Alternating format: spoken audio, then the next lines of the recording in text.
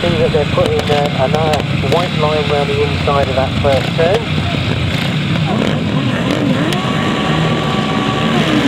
Oh, they get underway, a problem for number 125, Tony Penfold. And so disappointment for Andrew Evans. He will be taking no more part in the meeting. Very, very disappointing. He was very, very quick in that first ride.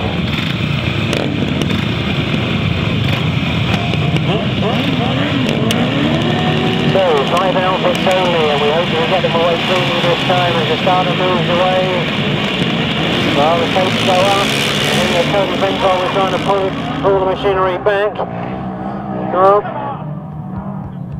Danny Holman is the rider I can see in second place at the moment, but there's 3 outfits together, and I think that's Danny Holman that goes through as they go into that pit turn for the first time. But it's all change as they go into that pit turn, as they chop and change coming out of the turn as well.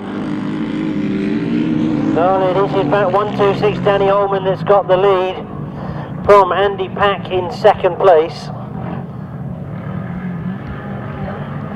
And again, the 3 of them close as they go down that back straight.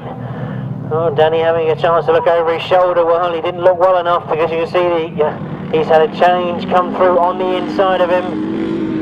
And it's Terry Nicholas that's got to the front. Oh, if Danny's not careful, he's going to lose that second place as well. He puts the power back on though and drives down the back straight now. Can he do the same thing?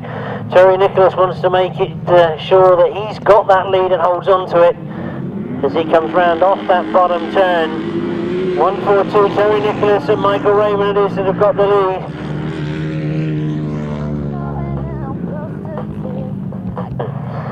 And it's Mick Downs that's in the yellow leathers there at number 113 that I was struggling to see the number of, but he's in third place at the moment. And closing all the time on that second spot, but it will be checkered flag this time as they come up past me. And it is a win for number 142, Terry Nicholas and Michael Raymond, but they certainly had to work for that one.